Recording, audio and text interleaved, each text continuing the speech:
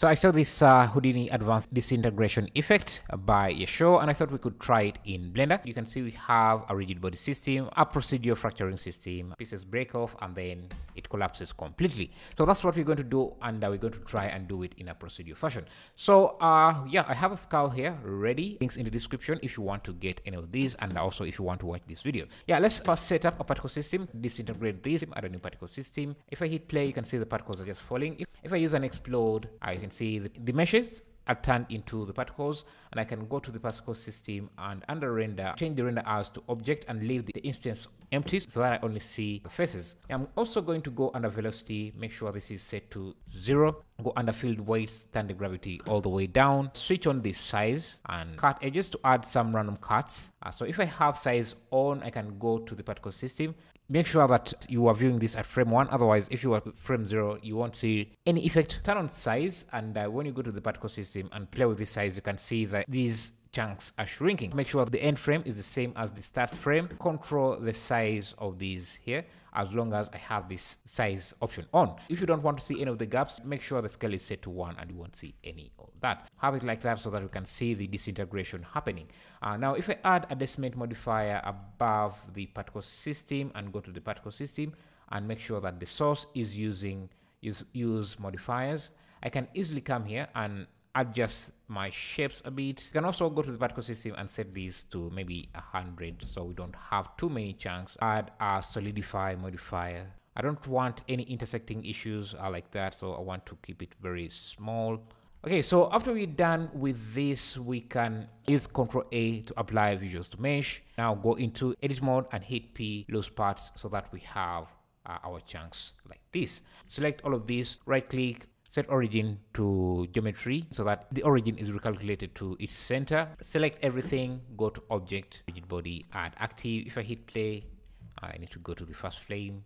I can see everything just shoots out. Now you can go under object, rigid body, connect, and have these connected into one piece. But one thing you will notice, if I add a plane and give this object, rigid body, passive and hit play, you can see it doesn't hold as you expect. There is a lot of gaps and it just doesn't work very fine. For this to hold correctly, these constraints have to be at the center of their connection. So for example, if you want the two pieces to be glued together without any gaps, you have to make sure that when you connect, so if I go under object, rigid body, connect, this constraint is close, it's at the center. That's why you see that these two pieces are now glued. There isn't a big gap between them. So this constraint has to be in the center of the two pieces for that to happen. But the connect add-on doesn't do that. If I try that again, you can see it adds a lot of gaps. These are not at the center of the connected pieces. That's why you see we get this weird artifact. So I knew I had to use some Python to do that. But I didn't want to figure out the code necessary to handle that. So I relied on ChatGPT. And so we went back and forth and brainstorming how we could do that. So I asked it to write some code. I tested it. It got some errors. I went back and we talked about it. And my boy was very, very hopeful. You can see we went back and forth for a very, very long time until we came out with something that I think worked. So I've been working on this add-on with my boy ChatGPT to get this to work. So I basically, with the help of ChatGPT, I turned all the steps that you saw me do into an add-on called Quick Destroy. So let's go back to our original skull and just redo this, but in a much faster way using the add-on I created using ChatGPT. So yeah, the first thing was to fracture this. I'll just do a fracture option, and you can see I already have the fracturing done. So I can select this and come here and reduce these particles. Let's use 100, and I think that's good enough.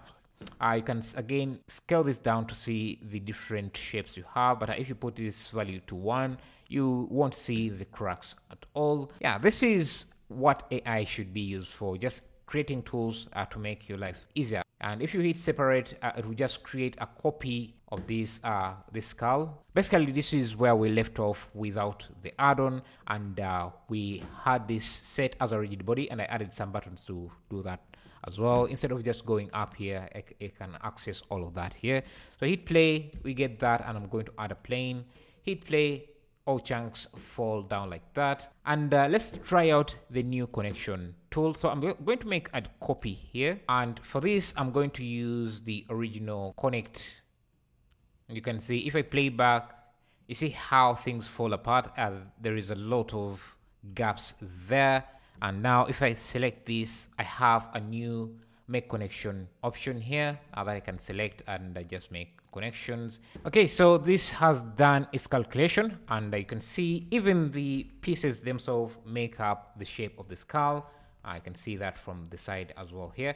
One thing I couldn't figure out is the shape always comes up a bit offset and not in the exact position. So you can usually just scale them up and move it a bit until the pieces line up correctly, and I have to do this from the side as well. If we hit play, you can see now we get a better connection with less gaps between each piece. Now you can see this holds up much better than this done using with the connect add-on.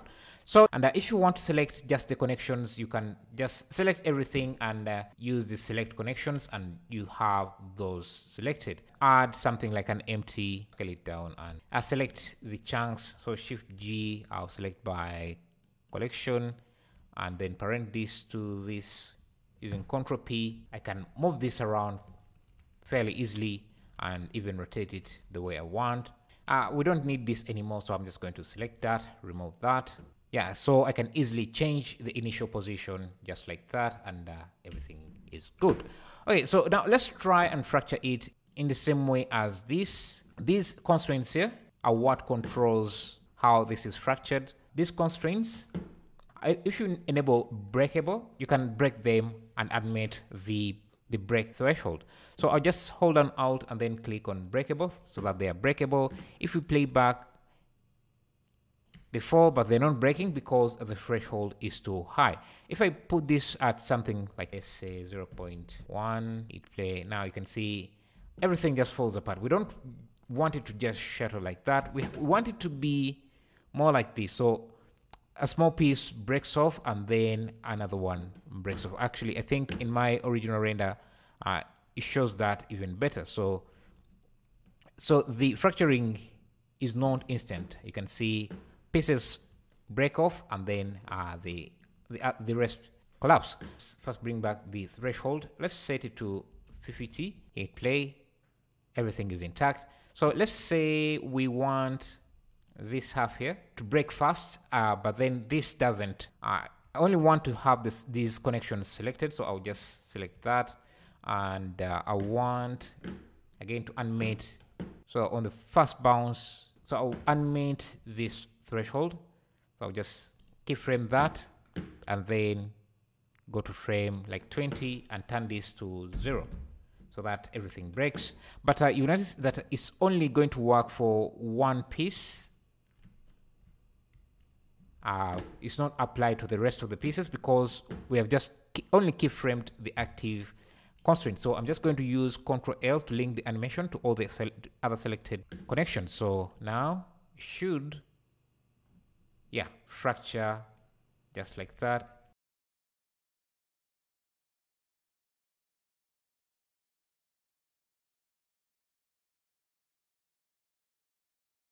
Let's see how this looks. Yeah, and then we can select the rest. You can select, let me first hide this. Yeah, we can select the rest. I'm just going to select those constraints and the rest. But before we do that, so we have two sets of animation. We have this chunk and then this piece that falls next. And they all have linked animations. All these constraints are sharing the same animation. If you change one, all of them are going to change. So what I'm going to do is just select all of them, Shift G, and just go under Object, Relations, Make Single User, Object Animation. So in case we select any of these and change them, we don't change the others. So let's go there. Make sure that they break. So I want to animate the breakable here. We start at that threshold, and then they all collapse by changing the threshold back to 0. Again, Ctrl L, link animation, so that the selected ones have the same animation. So let's play back. That piece breaks, the jaw breaks, and then the rest breaks. That's, yeah, basically the same disintegration we have there. You can see it's collapsing onto itself. Okay, so we are halfway done because we need to add a secondary particle system for the full disintegration. So yeah, so when working here, make sure that all your chunks, for example, these chunks are all in a single collection, and the quick destroy addon will do that for you automatically. And make sure also these constraints are in their own collection, and again the quick destroy addon will do that for you. Yeah, so let's add the secondary particles for this. First thing I'm going to do is go to the rigid body setting and make sure that I cache my simulation. So I'll bake the simulation so that nothing changes as we are working with geometry nodes to add the secondary particles. To add the secondary particles, I can actually just hide this. I need to hide this first. Add a plane. This is going to hold our geometry nodes, and the geometry nodes is just 2 nodes. I just import in this. If I look at that, we only need to realize these instances. That way we can use a particle system onto this. So yeah, just set up a plane, add a realized instance, bring in the collection and realize the instance, and you should be good to go. So now we can add a particle system. To this. If the particles are coming from the center, just go to the source and make sure you use modifiers. Again, now you can see what we have. I'm going to select this plane, give it a collision option so that the particles don't go through it. Just like that, they can bounce off. I'm going to come here to the particle system and make sure the end frame, these particles, I want the particles to start emitting around here, frame 85. And what we want to render object, but add nothing in the instance, and go to the modifiers and again add a explode modifier, and we can now hit play, see where we are at. And I can see now the particles disintegrate. I'm going to remove the gravity from the particles. Yeah, then another thing we could add is some turbulence. Let's say 5, a size of 2, hit play. Yeah, you can see what we have. Then we can come here and also add some random rotation. Just randomize everything, make sure it's dynamic, and use a velocity of an angular velocity of 2. And maybe angular velocity of, let's say, 10. Yeah, and they're dying too early, so let's do 250, and the end frame can be 100, so that we have a lot of particles at once. So yeah, something like that. Now the rest, you can add a smoke effect by just adding a domain and selecting the particle system, giving it a fluid system, flow, and the type smoke and inflow, and should be able to get some dust particles like that. Everything else is just lighting, setting up the camera, and that's it. So this is our final results. Yeah, thanks for watching. I'll see you in the next video.